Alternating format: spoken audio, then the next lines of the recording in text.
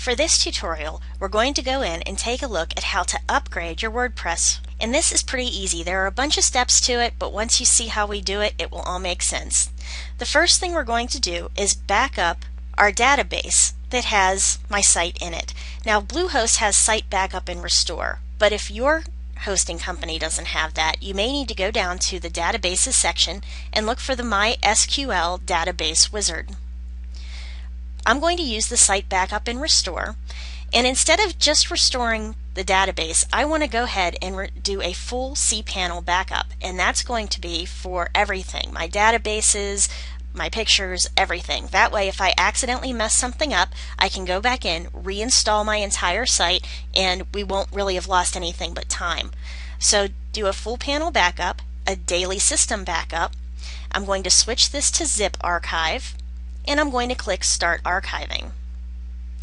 Then it's going to give me the option to click here to download, and I'm going to download the archive file to my computer. That way, if something goes wrong, I can come back in and fix it. I'm going to go back out to my cPanel, and I'm going to go into the plugins on my website, and I'm going to deactivate each plugin before I take these files off. The quickest way is to click the button on the top to click them all, go to Bulk Actions, and then click on Deactivate. Once they're deactivated, I'm going to go back into the cPanel, and we're going to take a look at which files we need to delete and which ones need to be left. So I'm going to go into File Manager, into my web root because that's where my file is with my WordPress site, and click on Go. In my Manually folder, which is where I'm keeping my WordPress site, I'm going to choose all of the files, not the folders, just the files, by clicking on the top file, which happens to be Index, and then clicking on Shift and click on Index. Scroll to the bottom of the list, and still holding Shift, click the last one. If you have a file that's titled wp-config.php, you want to make sure that you click Control or Command and then click off on that file because you don't want to delete that one. If you don't have it, but you should, we're going to go up and just click Delete to get rid of those files. And click Delete. So now we're left with the folders. Let's take a look at what we need to leave in the folders. The first one we're going to look in is WP Content.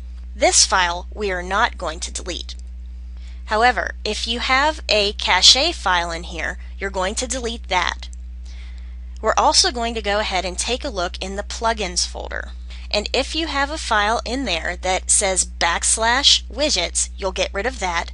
But you can see we also have the Akismet folder, which is a plugin file, and I'm going to delete that as well. Then I'm going to go back out into my Manually folder. If you have a WP-images folder, you want to make sure you leave that on your server.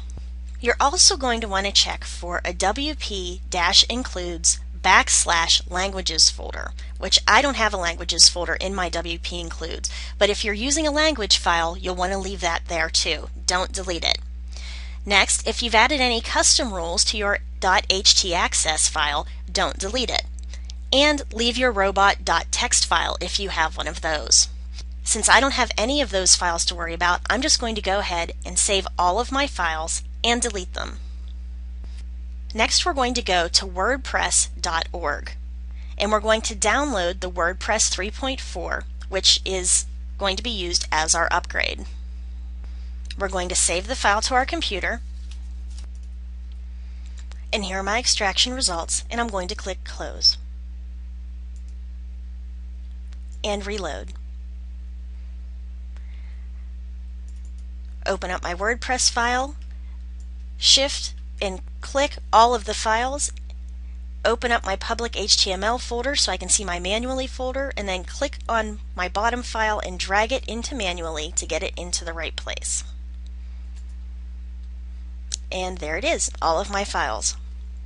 Now I'm going to go ahead and log in to my WordPress dashboard. Once you log into the WordPress site, you can figure out if you have any upgrades that are available by going up into your address bar, and after the wp-admin / type in upgrade.php. And you'll come to a screen that will tell you if your database is up to date. And I'm going to click Continue. Once all of that is done, we're going to go into our dashboard, into our settings, and check our permalinks. Make sure that all of your permalinks are correct. Then you're going to go back into your plugins and you're going to reactivate all of your plugins. So that's how we go ahead and upgrade our WordPress page. So thanks for watching. I hope this helped you out, and I'll see you at the next tutorial.